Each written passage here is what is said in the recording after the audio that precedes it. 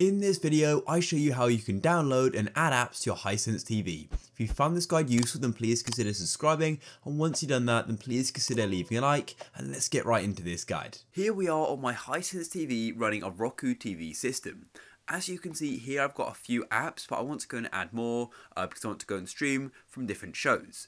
The first thing you need to do is go to the home page on your Roku TV.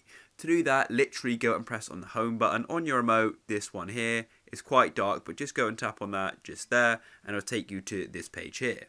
Then what you need to do is go down to where it says streaming channel. So scroll down using the remote just like so, and here we are. Then just go and tap OK on streaming channels like so. Then this is going to go and open up the channel store, and we can go and decide which app we want. So at the minute it's set to featured, but you can go and scroll down and go and choose and find the app you want essentially. So you can go and search for them, or you can just go and look, for example, in film and TV, and we can go and see what they've got. As you can see, there's over 1,000 to choose from.